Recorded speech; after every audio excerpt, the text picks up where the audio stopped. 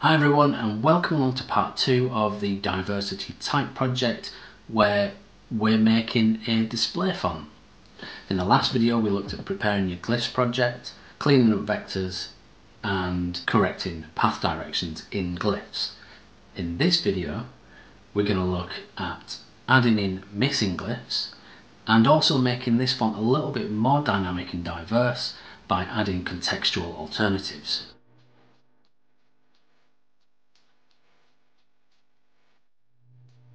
So let's start by finding those missing glyphs.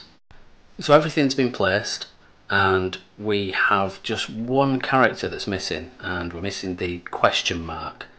So if you've got a missing glyph, you will find it in wherever it is. So this one's part of the punctuation and we're going to find it under, I think, other.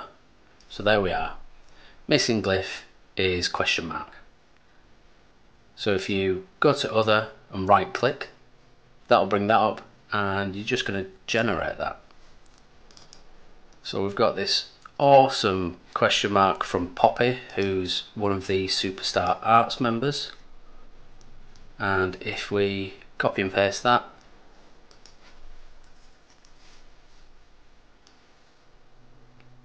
we're going to need to do a little bit of cleaning up because we've got some extra nodes. Just gonna scale it up ever so slightly like that and make it come just below the baseline because we want this to be optically correct. So this is obviously a hand-drawn question mark, and that's why there's lots and lots of nodes involved, and there's one that's just causing a problem down there. So again, like from the last video, we're going to select everything and we're going to tidy up paths. Now that didn't work, frustratingly, but maybe we try it again. No, it didn't work again. So this time we're just going to have to do it manually. So click the top node. As you can see, I think with this one actually it's just a little bit too close. So if we click that node there and just remove it, or maybe remove the one next to it because we don't want to disturb it too much, and that should be that. Yep, that looks great.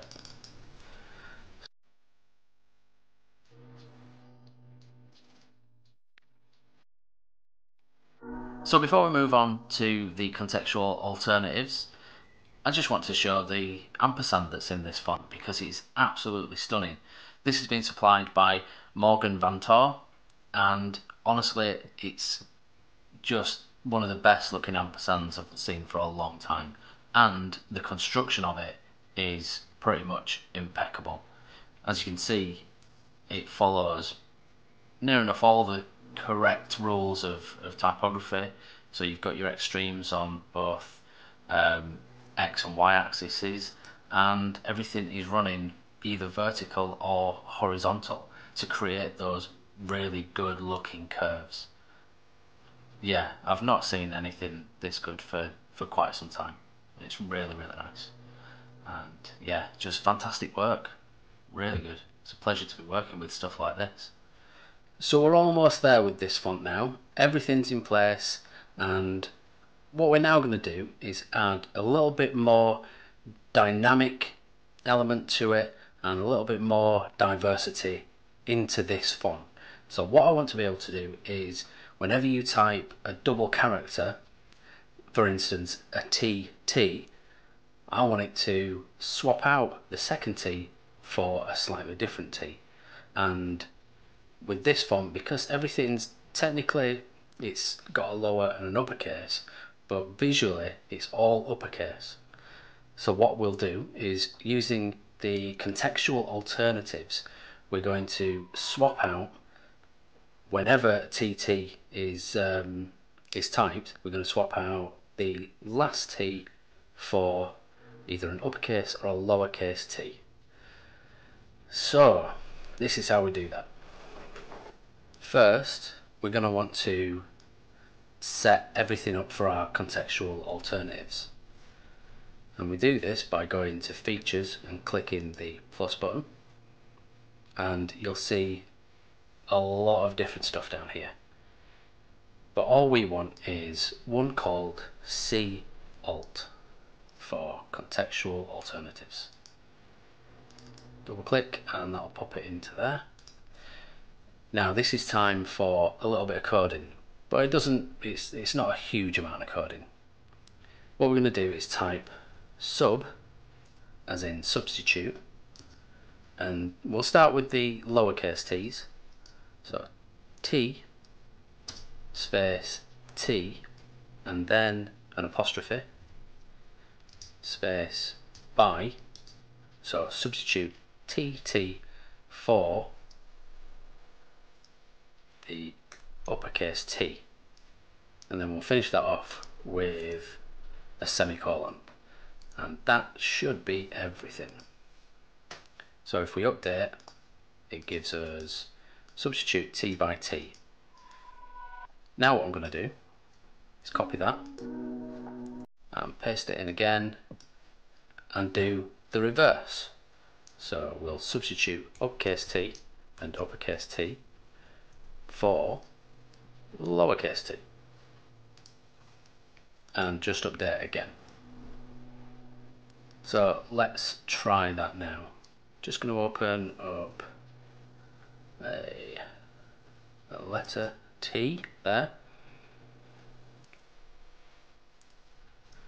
and I'll show you it without the contextual alternatives turned on. So if we type TT together and uppercase T together, it looks like that. And obviously in a font where every character is completely different to the other and there's no real standard look, a double T together or a double letter together will look really odd and out of place. So swapping those characters out will make it look far more in keeping with the look of the font. So if we go down to features down here, you can see that we've got contextual alternatives now, and once we turn that on, you can see that it swaps out the last letter for the uppercase letter.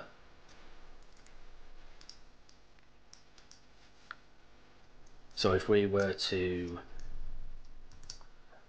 type a word with double T in,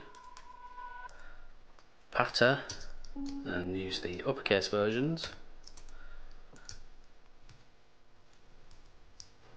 you can see that we've now got two words that look completely different even though they're exactly the same, or within the exact same font. And you can do this with any set of letters in there as well. You can go far deeper with this and get all kinds of different contextual alternatives based on what characters have already been typed. Looks awesome, types well, and we've managed to keep so much of that detail, especially in this R, which is extremely detailed.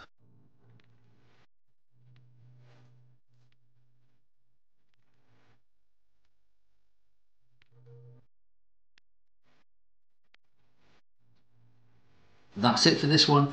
Thank you once again for watching, and if you want to find out more about the Diversity Type project and the charities that it supports, please visit diversitytype.com.